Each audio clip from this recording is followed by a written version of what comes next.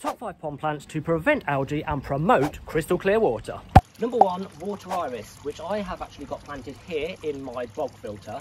Now this is a marginal plant, so if your pond has shelves, get it on that top shelf.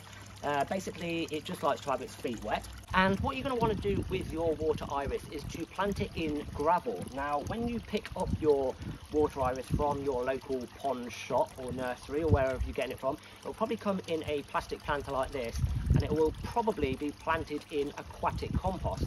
Now, what you want to do is get rid of all that compost, use your hose pipe, spray it all off and replant it in just gravel. And the reason you want to do this is because by planting it in gravel, it's going to force the plant to pull all of its nutrients from the water column itself. And the reason this is going to help with algae is because algae grows when there is excess nutrients and excess sunlight.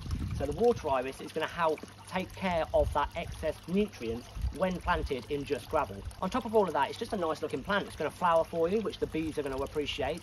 And it will die back in the winter though, so what you want to do is at the end of the season just cut it right back to the bottom, but it will grow back the following spring. So nice plant. It's going to really help take care of them excess nutrients in your pond. Next up is the water lily. Now I've got a water lily in all of my ponds, and it is an absolute classic pond plant. You can't have a pond without a water lily.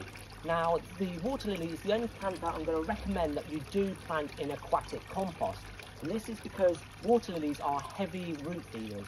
And their job isn't to remove excess nutrients from the water.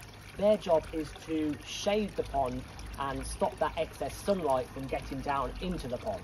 And as I mentioned earlier, excess sunlight is one of the 2 major causes of algae in our ponds. So with the water lily taking care of the excess sunlight and the water iris taking care of the excess nutrients, we're well on our way to stopping any future algae blooms. That being said, the water lily is a classic plant and it is going to help with algae through its shading capabilities. So next up on the list is water lettuce. Now this is a floating tropical plant. I've got some in this pond here. I've also got some in my other pond. And this is a great plant for preventing algae because it both provides shade and uses up excess nutrients from the water column itself. So as I mentioned earlier, these are tropical plants and they will usually start to become available for sale sort of end of spring, beginning of summer. And they will die off at the end of the season, and they won't overwinter or anything like that, so you will have to throw them away unless you happen to live in tropical climates, and I'd imagine they'll be fine all year round there. A good alternative to these, if you can get it, is water hyacinth. That has been banned here, so I can't actually get that, but I would actually prefer to have that because I think it's a nicer looking plant. But yeah, great plant for pulling out nutrients from the water column and at the same time providing some good shade to the pond. Also, just on a little side note regarding water lettuce, if you ever want to breed your goldfish, they're really handy in doing that.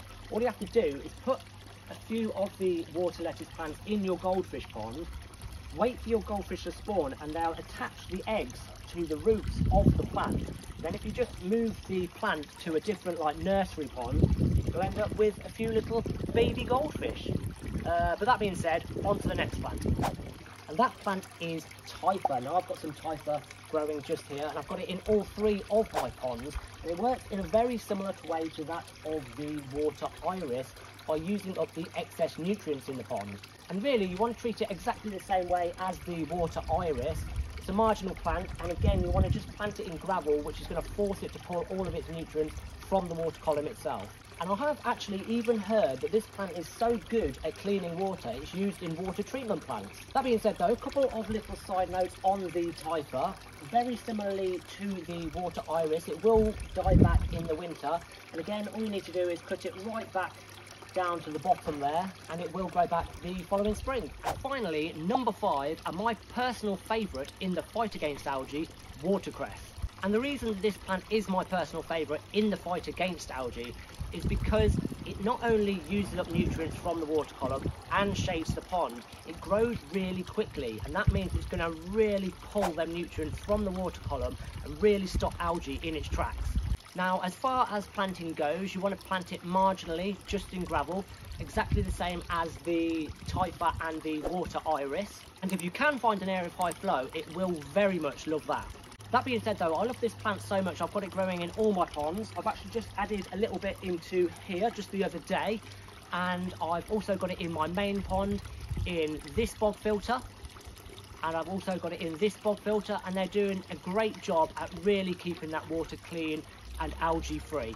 That being said though, if you do want to learn how to plant watercress in such a way that it's going to really supercharge its growth and really help prevent algae, you might want to check out this video here, because that is going to help you do just that.